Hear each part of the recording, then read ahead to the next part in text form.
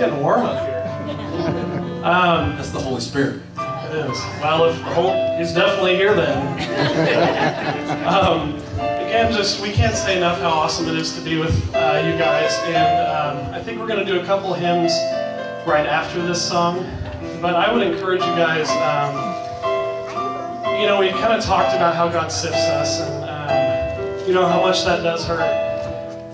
But God is not sitting up there. I used to sometimes think when I was younger and I'd get in trouble or something that he was sitting up there on his throne. He's like, ha! Psst. Do something wrong, you can't even breathe. No. He's not like that. As a matter of fact, God didn't preach, Jesus when he was on this earth, didn't preach that I'm going to browbeat you. Every move that he made and every breath that he took was out of love. Now, I don't know about you guys, but there are times in my life that I do not feel love. There are times that man, can anything go worse? You know, and certainly it helps to look at that, you know, there are people that have it better off, but I'm sorry, when I'm going through something and someone tells me, look at somebody else, it really doesn't help. We all have those times, and it's important to remember through that whatever we're going through, it is because of love.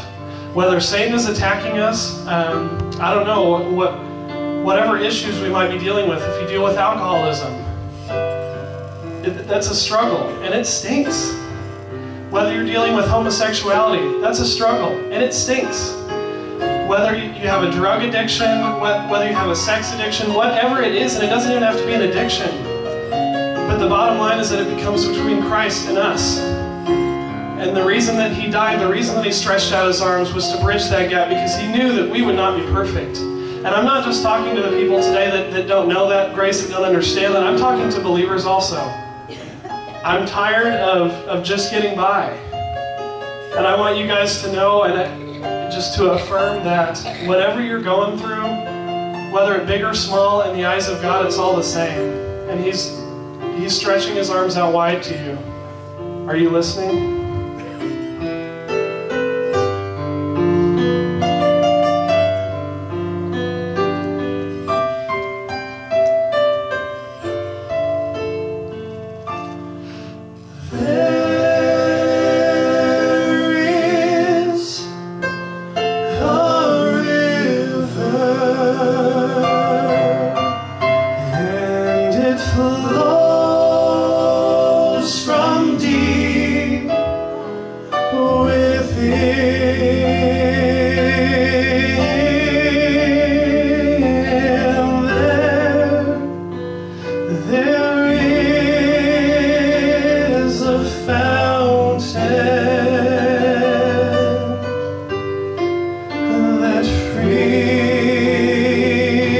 Soul from sin.